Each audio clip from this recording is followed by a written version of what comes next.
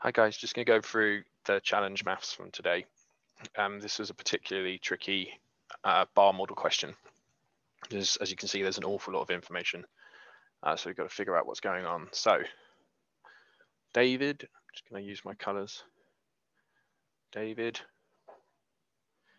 Evan, and Philip go out and buy a computer game. They agree to share the cost equally. Philip only has £4.50 with him. David and Evan agree to pay the rest of Philip's share, and he will pay them back. That's fine. David pays in total 50% more than Evan pays. So I'm going to need my colors again. So we've got Evan, and then we've got David. So David is slightly more than Evan. So what we need to do, so Evan and David.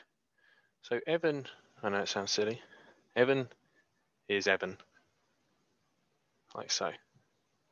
Now what we need to do is we need to think about what David is in relation to Evan, and he's paid 50% more. So he is basically an Evan, and then half an Evan, because 50% is the same as a half. Okay, so if we look here, if I like that, everything to the left of that line means they're the same. So this extra bit floating here is that extra part here, half an Evan.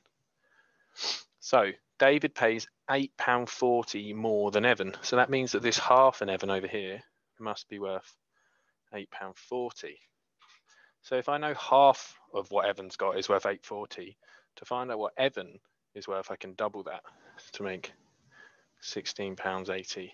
So that's what Evan has to pay. And then David is going to be £16.80 added onto that £8.40,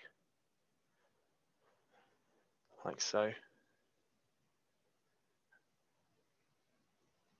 So David is £25 and 20p. Now, some of you got to this point, and that's really well done.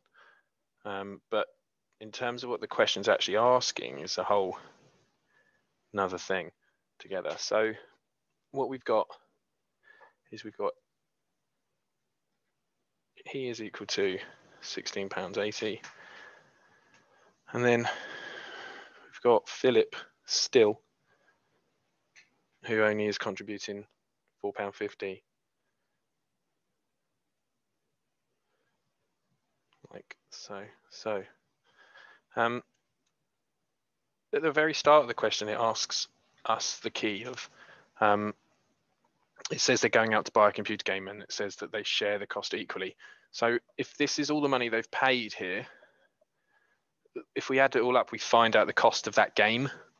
So when we add them all together, we can use our column subtraction to help us. Like so, 10, 15, carry the 1, 11, 15, 16, carry the 1, 3, 4. Right, so the game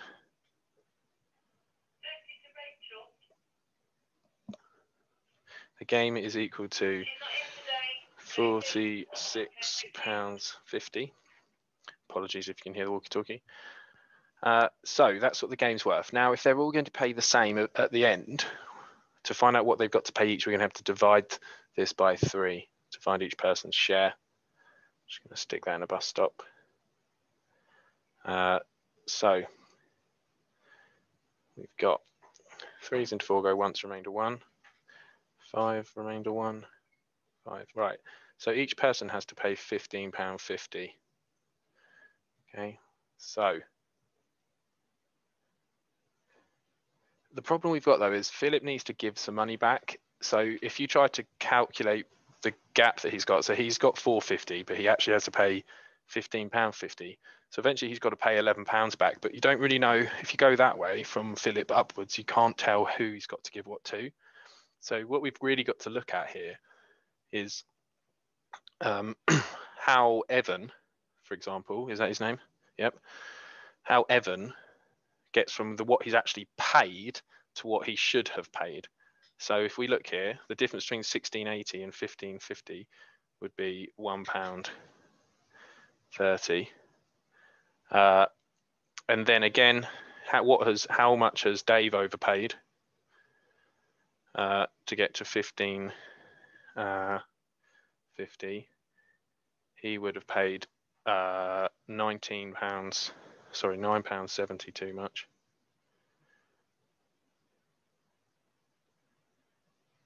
Like so. So he owes Evan £1.30, and he owes Dave £9.70, which add together to make that 11, which is the difference between here and 15.50. And also to double check, if I put what Philip actually paid himself onto the bottom, like so, and add them up, you would get that 15.50 that he should pay. Hope that helps.